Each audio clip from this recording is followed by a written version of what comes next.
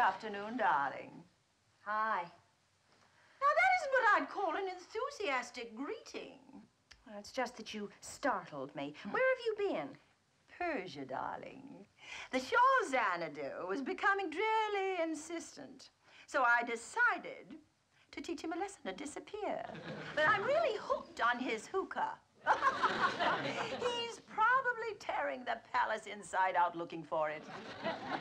Mother, would you mind changing? Why, darling? Well, I'm expecting Darrin's mother any minute. And, hide your hookah. Oh, you poor thing.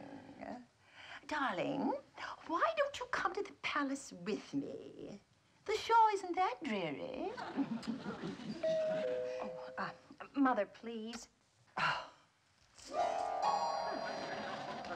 Thank you. Yes. I'm sorry to be late, Samantha. Is my adorable granddaughter up from her nap yet? No, not for a while. You remember my mother? Oh, yes. How terribly nice to see you. Do you live here now? Live here? Whatever gave you that idea? Well, it's just that every time I visit, she's here. Oh, it's just a coincidence. A happy coincidence. Samantha, darling, I'm sure you and Mrs. Stephens have so many things to talk about.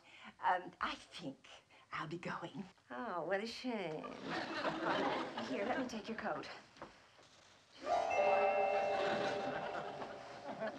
Where did she go? Well, when my mother says she's going, she goes. But just...